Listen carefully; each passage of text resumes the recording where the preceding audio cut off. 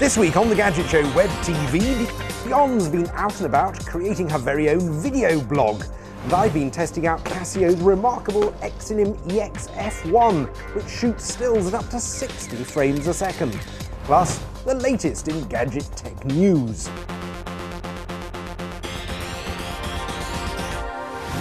Hello and welcome to the Gadget Show Web TV. I'm John Bentley. And I'm Dionne South. Right, have any of you wanted to become a reporter or dream of being a television presenter maybe? Well, in that case, you need to stay tuned for this week's how-to, because I'm going to show you how to do your very own video blog.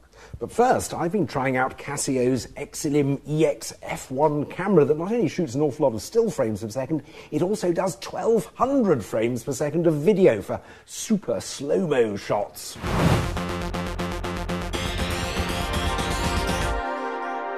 This is the Casio Exilim EX-F1.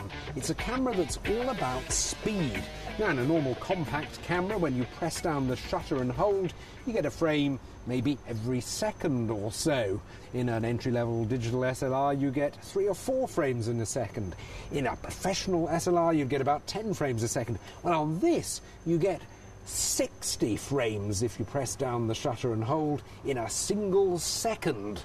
You twizzle round the dial to the 1 to 60 setting, press and hold the shutter, and you'll get to 60 frames in a single second, which will really help you get the exact moment when any particular piece of action happens. In this demonstration, I'm using it to capture the exact moment when I get hit by a small bucket of water.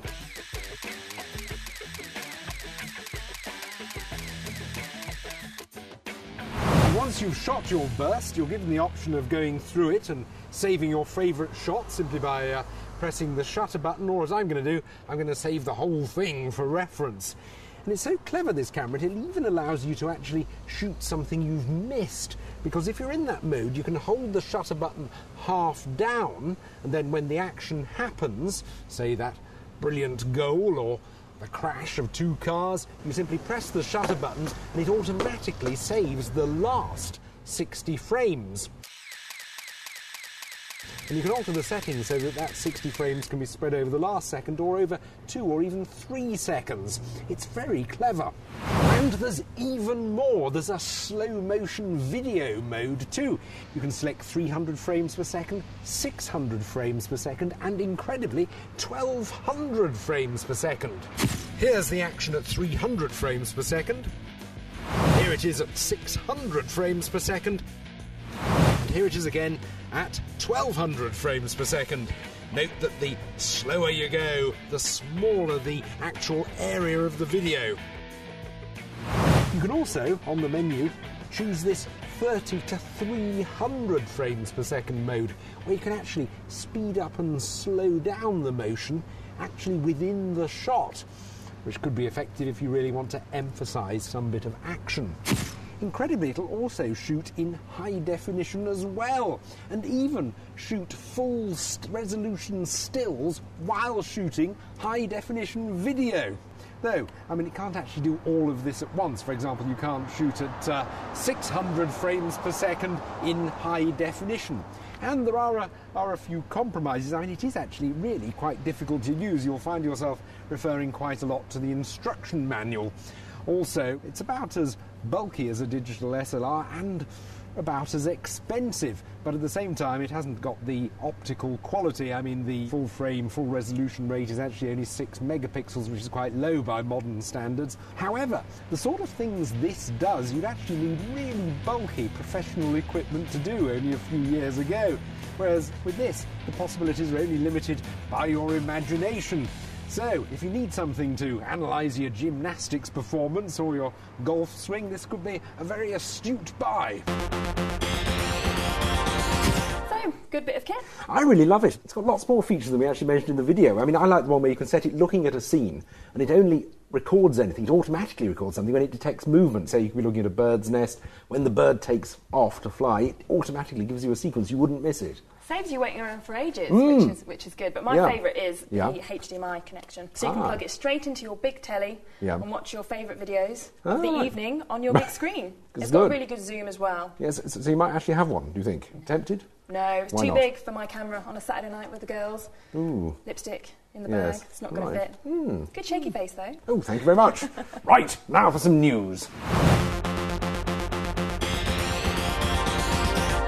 First up, Sony have announced details of their new VO-TT series. It's a replacement for the VO-TZ series, which I thought was one of the best light yet powerful laptops going. This one has a carbon fibre chassis for extra lightness. You can specify it with 256 gigabytes worth of solid-state hard drive. You can also specify it with a Blu-ray drive, which makes it the world's lightest laptop to come with one. And obviously you can view your Blu-ray discs on the 11.1-inch screen.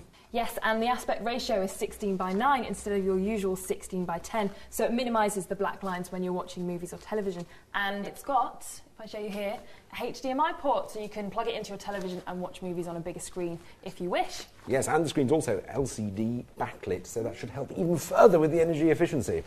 Now, Smart Parts have released the world's largest Wi-Fi digital photo frame at an astonishing 32 inches, so you can look at your favourite pictures on the massive screen. It's got a 16:9 widescreen with a resolution of 1366 by 768, so you can display your pictures in high definition. Now, because it's Wi-Fi enabled, it means you can stream your pictures directly from your computer without having to have cables all over the place. And it also comes with Windows Live Photo Gallery, so you can share your pictures online. Although you can actually also plug in a conventional memory card. It supports all the usual formats, CF, memory stick, SD and so on, and it'll play audio and video as well, which begs the question of where televisions start and digital picture frames begin. And there's a remote control, so you can control it from the sofa, although I'd recommend obviously you turn the sofa around to see your pictures. No news on price yet, but I can't imagine it will be cheap.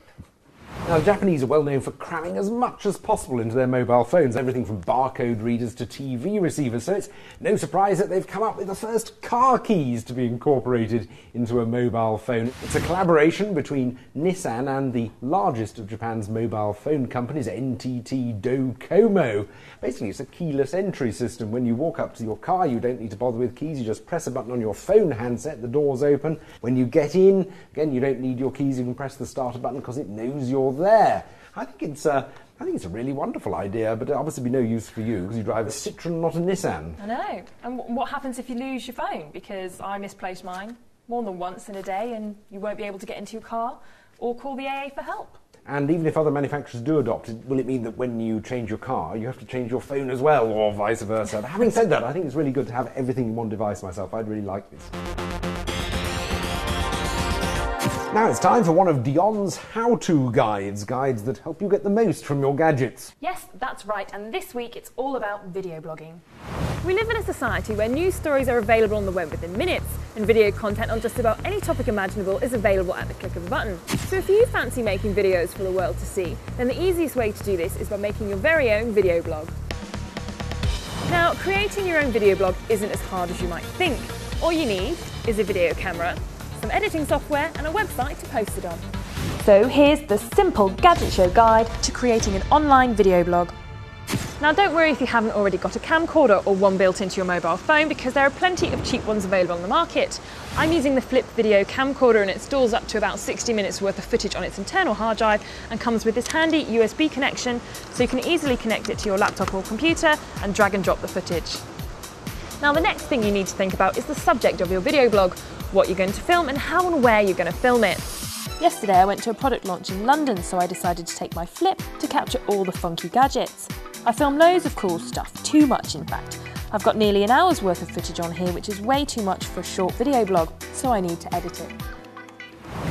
There are loads of video editing packages on the market, but they can be pretty pricey. With a bit of hunting round, you can find trial software such as Magic's Movie Edit Pro, which is free for 30 days. Alternatively, Windows Movie Maker is pre-installed on both Windows XP and Vista, and it's really straightforward and user-friendly. So that's what I'm going to use to edit my blog. Once you've chosen your editing software, you need to import your footage so you can start working with it. My camera's plugged in, I just need to transfer the footage into Windows Movie Maker. It all appears here on screen, and you simply drag the clip you want onto the timeline, and then you can start editing. It's so easy to use. Just cut out all the bits and pieces that you don't want, like on this clip, which is far too long. There are heaps of other tools and features you can use too. You can add effects such as fades and dissolves in between clips, and you can even add music to make your video look extra professional. So when you've finished your masterpiece, you just need to find somewhere to post it.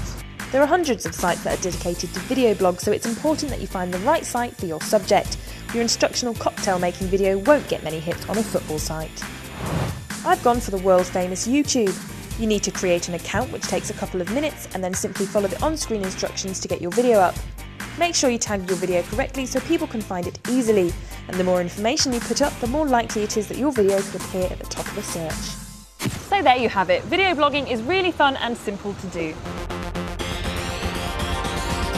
That's all very good, but it seems very time-consuming to me, and you've got to have lots and lots of content, so it's got to be a subject you're really passionate about, I think. Well, it wasn't that bad. It was a lot easier than I thought, but it did take quite a while in terms of editing and uploading. It took about half a day, plus the time it took me to get the content, so if you've got lots of time every week, then definitely worth looking into, but maybe more of a hobby. I don't think I could keep it up every week. Right, and what would you be interested in seeing a video log about? Well, if any of you know how to master Guitar Hero, I'd really like to see a vlog on that, because I've got a really weak little finger. So going from 3 buttons to the 4th button is just not happening.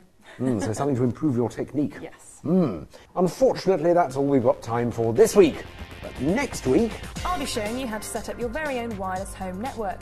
And John's bringing you an exclusive first look at the new Nokia N96 and T-Mobile's G1. Don't miss it.